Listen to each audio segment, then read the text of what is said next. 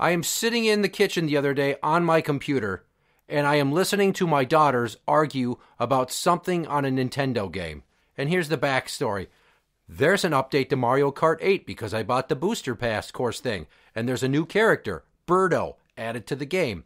Now, I broke it down for them that Birdo isn't really a girl.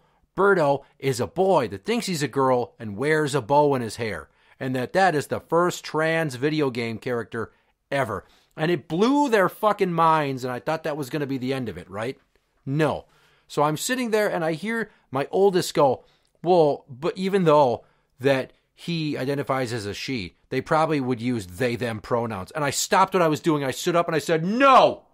Knock it off with the woke bullshit. Do not bring pronouns into my fucking Mario Kart. I just want to sit down with a controller and drive mindlessly around the little courses and collect the coins and avoid the red shells and beat your asses. What I don't want to do is think about using an improper pronoun for a fucking video game character that isn't a real person. This shit has gotten out of hand. Stop, or I'm going to send you to your fucking room and you can think about how annoying and unnecessary that whole conversation was.